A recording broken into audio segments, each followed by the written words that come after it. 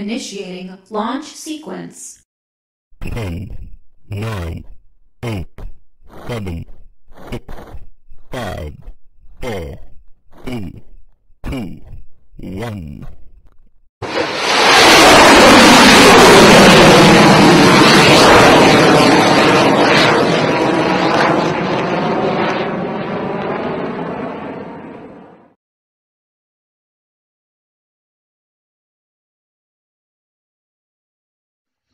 Hello and welcome to Family Church. It's good to see you. We've got some new people on the team this week, Marion and Susan. I'll be introducing them later. Today's theme is about how unique each one of us is and how special. You may not feel it, especially with the lockdown, when you can't play with people, talk to people, hug them, do anything good. But in fact, you are the only person like you in the whole world, or who's ever been in the whole world. So in fact, you're 1 in a million. Morton, you're 1 in a million. Wow. No, you're better than that. You're 1 in a billion. That's a million. Wow. No, you're better than that. You're 1 in a trillion. Yes, I know, a trillion is a lot, isn't it? In fact, you're even better than that because you're utterly unique. There's only one of you ever. So we're going to start by singing a song about that. And in the chorus, every second line is, "You're more than that." So I would like you to shout it out every second line. You're going to see it come up. And we'll learn it now. And then at the end, we'll sing it to one another. Is that okay? Okay, let's go.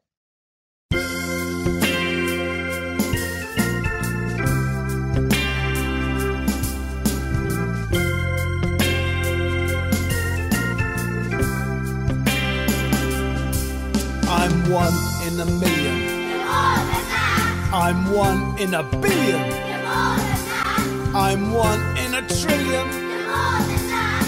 In fact, you're quite unique. I'm 1 in a million. You're more than that. I'm 1 in a billion. You're more than that. I'm 1 in a trillion. You're more than that.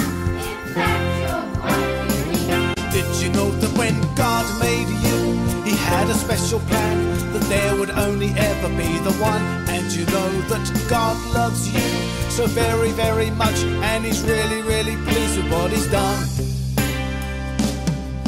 I'm 1 in a million. You're more than that. I'm 1 in a billion. You're more than that. I'm 1 in a trillion. You're more than that. In fact, you're quite unique. I'm 1 in a million. You're more than that. I'm 1 in a billion. You're more than that. I'm 1 in a trillion. You're more than that. In fact, you're quite unique. Did you know that when God made you, He had a special plan, that there would only ever be the one? And you know that God loves you so very, very much, and He's really, really pleased with what He's done. I'm 1 in a million. You're more than that. I'm 1 in a billion. You're more than that. I'm 1 in a trillion. You're more than that. In fact, you're quite unique. I'm 1 in a million. You're more than that. I'm 1 in a billion. You're more than that. I'm 1 in a trillion. You're more than that. In fact, you're quite unique.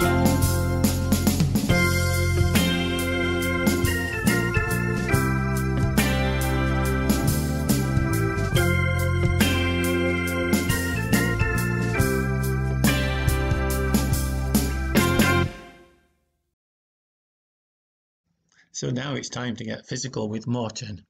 And we have to do the introductions. So here we go. I like to move it, move it. I like to move it, move it. I got to move it, move it, move it.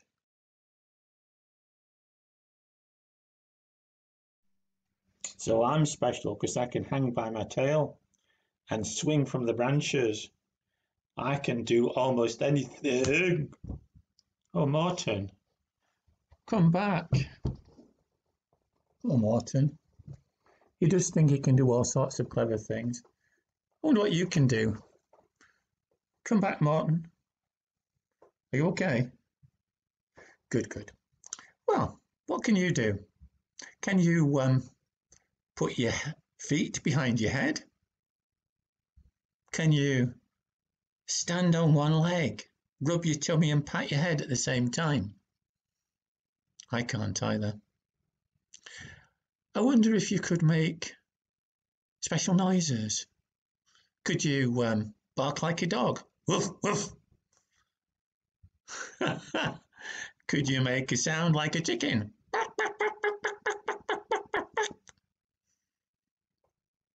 Could you cough like a rabbit? Only kidding, rabbits don't cough. Never mind though. Maybe you should do a monkey noise.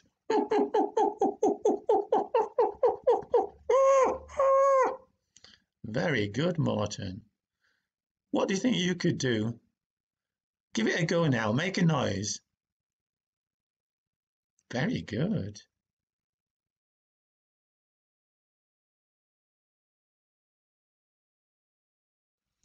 Of course, being special isn't always easy, is it, Morton?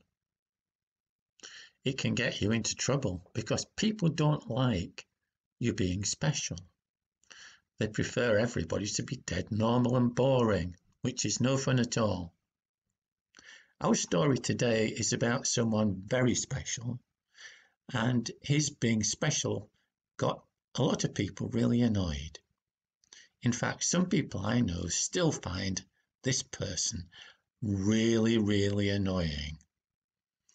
Now, I'd like you to really concentrate on this story because we're going to do a quiz on it afterwards. So watch carefully.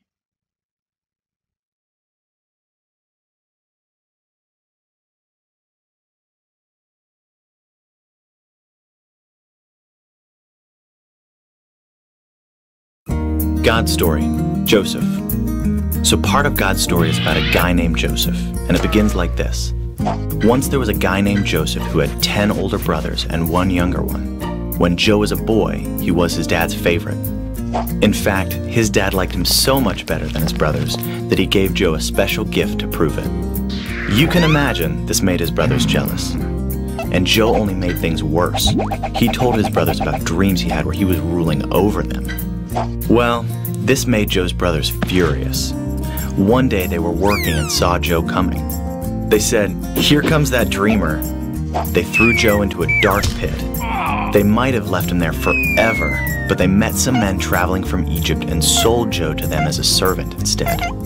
They thought that was slightly nicer than leaving him in a pit. Then they went home and told their father Joe had been killed by a wild animal. This broke their dad's heart. Kids, these brothers were really bad news. Selling a sibling is never a good idea. Ever. But the Bible says the Lord was with Joe. When Joe was a servant, he worked for a really important rich guy named Potiphar. And Potiphar liked Joe so much, he put him in charge of the whole house. Joe was happy until one day he was blamed for something he didn't do, and Potiphar sent him straight to jail. Well, God was still with Joe, even in prison. The guard decided he liked Joe so much, he put him in charge of all the other prisoners. Then God gave Joe special knowledge about dreams. When two prisoners had dreams, Joe knew what they meant, so he told them. 2 years later, Egypt's ruler called Pharaoh had a dream, and nobody knew what it meant. But by now, one of the two prisoners Joe had helped was out of jail and working for Pharaoh. He told Pharaoh about Joe, and God helped Joe figure out what Pharaoh's dream meant. But Pharaoh's dream was really more of a nightmare. It meant that everybody in Egypt would have food for 7 years, then be hungry for 7 years. Joe told Pharaoh the only way to survive was to store food during the 7 good years. Well, Pharaoh thought Joe's idea was brilliant. He put him in charge. During the 7 hungry years, nobody could eat without getting food from Joe. He was like a human vending machine. Well, remember how Joe had 11 brothers? Like everybody else, they had to get food from Joe. And when they came, they didn't even recognize their brother. But Joe knew who they were. He secretly tested them to see if they changed. After all, they did throw him in a pit and sell him. Finally, he couldn't hide who he was from his brothers anymore. He told everyone to leave the room because he was about to cry. After sobbing for a few minutes, he told them, "I'm your brother Joseph. I'm the one you sold." The brothers couldn't believe it. They had hurt Joe, but God had taken care of him during the good times and the bad. Even with everything they had done to Joe, he forgave them because he was willing to follow God, even when it was hard. Joe told them, "You planned to harm me, but God planned it for good." And God used Joe to save many lives, including the family that was part of God's special rescue plan. And that's the story of Joseph. So in case you missed it, here's the quick version. Joe was his dad's favorite. His brothers sold him. Potiphar put Joe in charge. Joe was sent to jail. The guard put Joe in charge. Pharaoh had a bad dream. Joe told him what it meant. Pharaoh put Joe in charge. Joe's brothers had to come to him for food. Joe forgave them. This was part of God's rescue plan. And that's a part of God's story. Now keep thinking. Don't forget anything you've just seen, because here comes Susan with the quiz. Hello, I hope you enjoyed that story about Joseph. Now we've got a little quiz for you to see what you remember. We've got some questions for the kids and for the grown-ups. You can do whichever you can remember. See how we go. Question 1. For kids, how many brothers did Joseph have? For the grown-ups, how many younger brothers did Joseph have? Okay, move on to question 2. For the kids, what was the special gift Joseph's father gave to Joseph? For the grown-ups, how did Joseph make his brothers mad? Question 3. For the kids, where did the brothers put Joseph?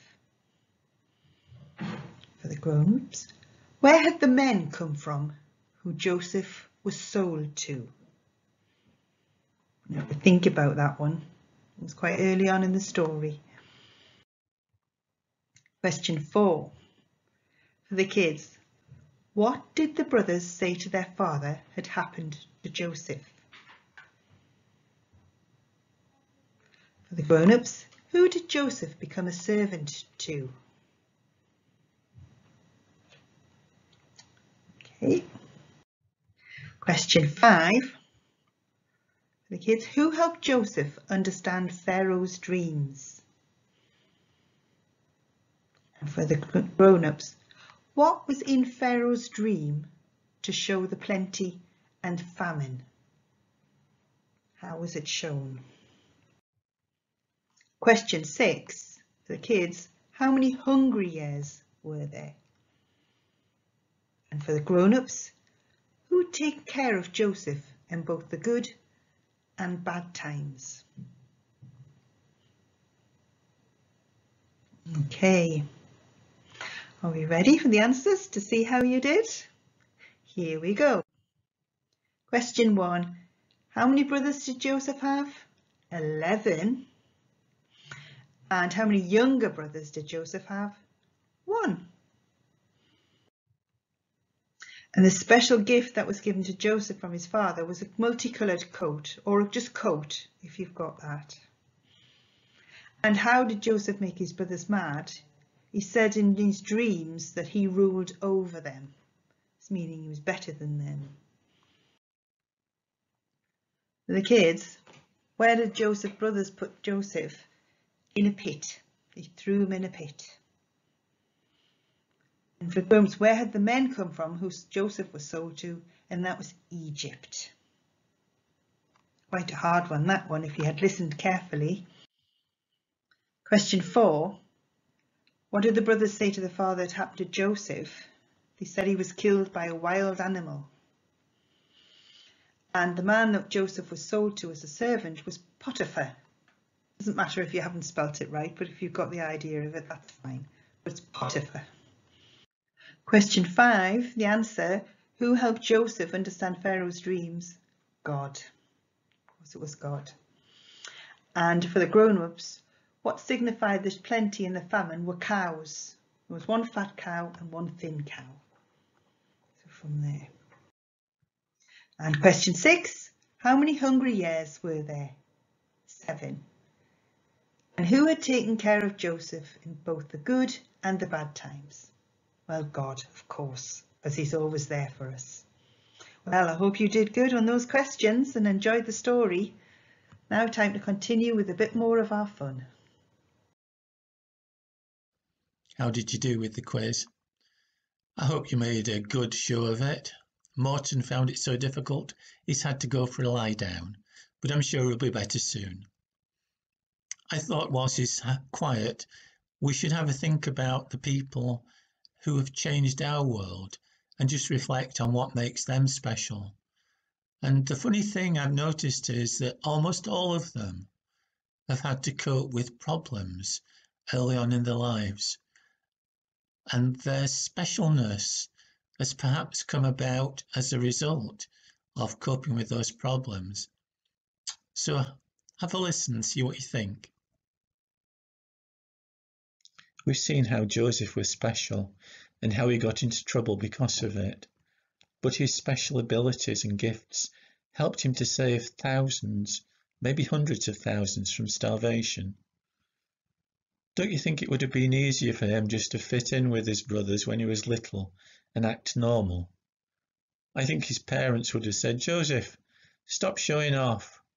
Act like a normal child.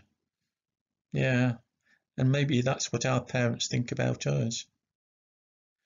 But can you imagine a world of normal, average, conforming, boring people? Do you know the people that change the world are the ones who have special gifts and who let them grow? They're not the ones who hide them away.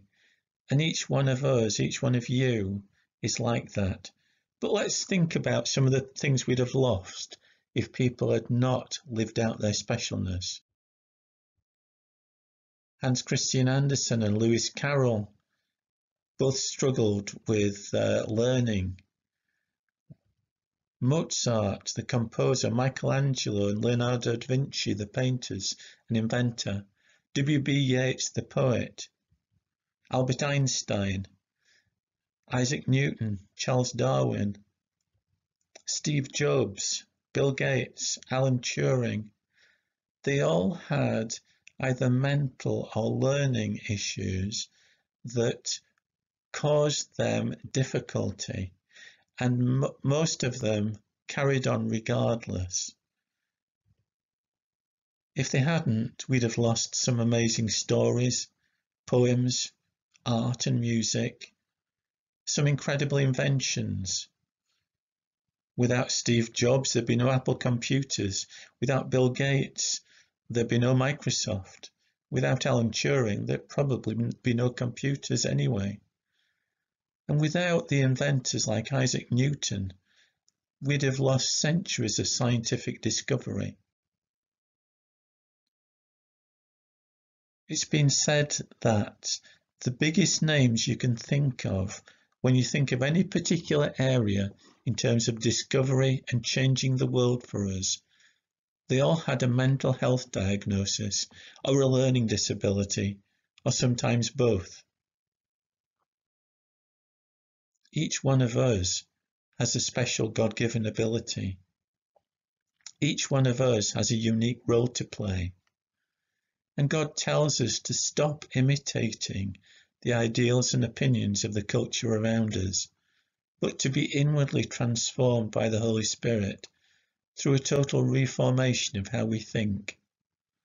This will empower us to discern God's will as we live a beautiful life, satisfying and perfect in His eyes. So stop imitating other people and start being totally and completely who you are. And let's enjoy being who we are instead of hiding. I wonder if you'd join me in saying this, please. I'm not normal, I'm special. I'm not average, I'm unique.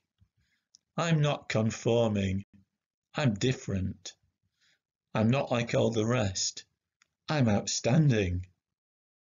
Anyway, we've learned a lot about how special we are, and here's Marion with something you can make that will remind you through the days ahead just how special you really are. Marion, over to you. Hello everyone, and welcome to today's craft activity. What you're going to need today is a sheet of paper. I've got white here, but you can have any colour you like. You'll need something to draw or write with. I've got a black felt pen, but you can have a pencil, crayon, any colour you like, it's not important. And then you need something to print with. If you've got some poster paint, that will be lovely. If you haven't, you could use perhaps an ink pad like this one. Or you could also use your felt pen again, and I'll show you how to do that later. If you want to go and find those things now, you can pause the video and catch up with us again in a moment. Okay, so this is what we're going to do. But to put your hand flat down, palm side down on your piece of paper, take your pen, or your felt pen, your pencil, whatever you've got to draw with, and draw around the outside of your hand. Keep your fingers apart so that you've got a lovely outline of your hand when you've finished.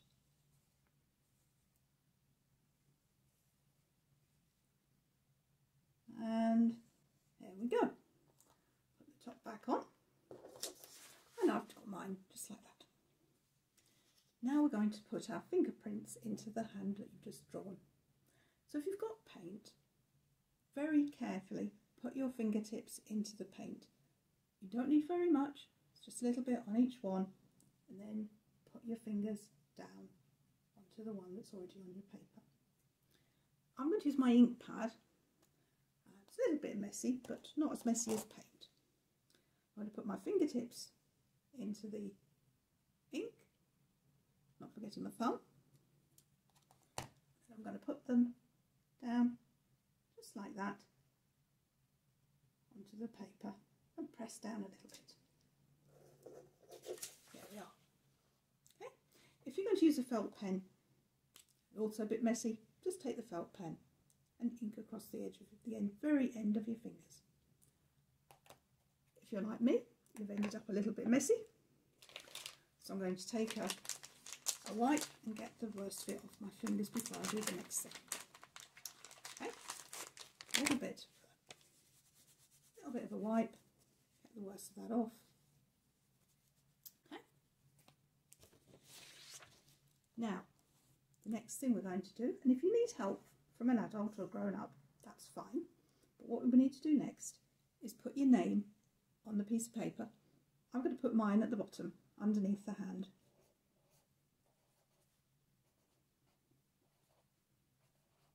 Okay, and then across the top, we're going to do a bit more writing. Again, if you need help, that's fine. So I'm going to write my fingerprints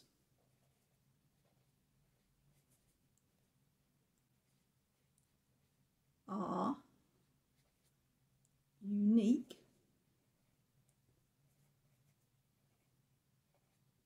just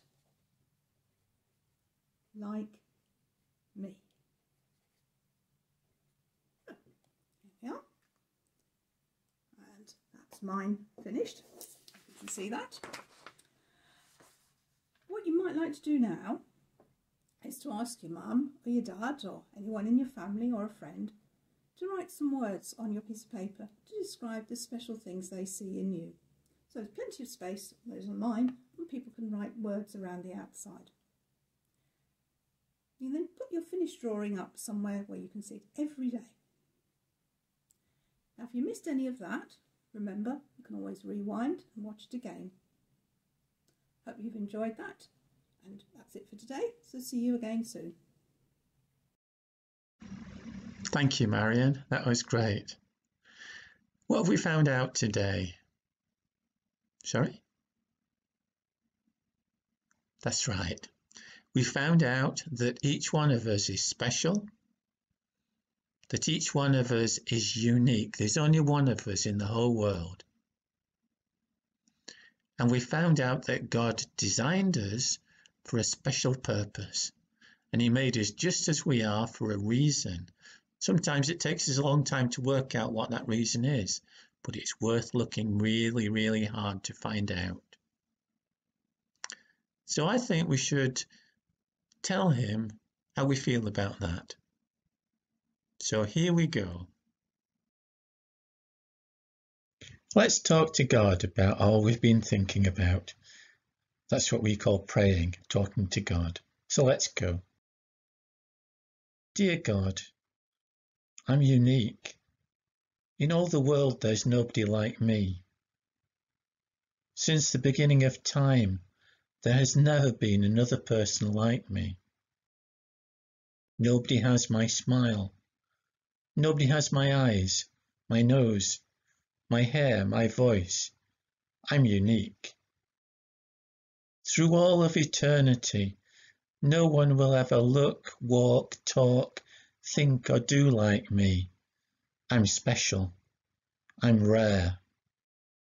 And I'm beginning to realise that it's no accident that I'm special. I'm beginning to see that you made me special for a very special purpose. You must have a job for me that no one else can do as well as I can, because I'm unique. Thank you. Amen. We've had a lovely time with you, and it's really great to see you for Family Church. It's been good to remind ourselves of how special we are, how unique. And I want you to remember that in the days ahead. No matter what other people say or think or do, you are special. You are loved by God just as you are. We're going to finish now with our song again, and this time, first chorus, we'd like the parents to sing I'm 1 in a billion, and the kids to sing You're more than that. And then the second time through, the kids sing I'm 1 in a million, and the parents sing You're more than that. And the third time through, we all sing it at the same time. So I'll leave you with that song, and bye-bye from us. We're back the second Sunday in February. See you then. Bye.